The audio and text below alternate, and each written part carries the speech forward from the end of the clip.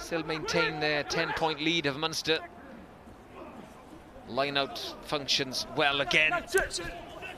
Pre-planned move, Delande, oh, lovely little drift on the outside, and this is going to be a second score for the fullback, Matt Gallagher, and a third try for Munster. Well, it's been come in, and Gallagher deserves it. There was so much good about Munster this half. The line-out's been great all afternoon. Casey has been so dangerous on the fringe. Have a look at this little drift on the overs from Delande, this step.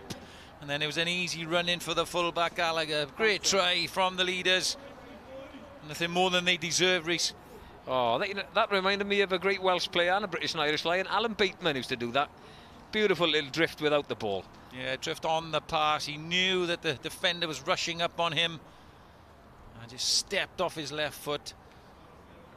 Good pass from Hanrahan, and Gallagher, well, he's played well.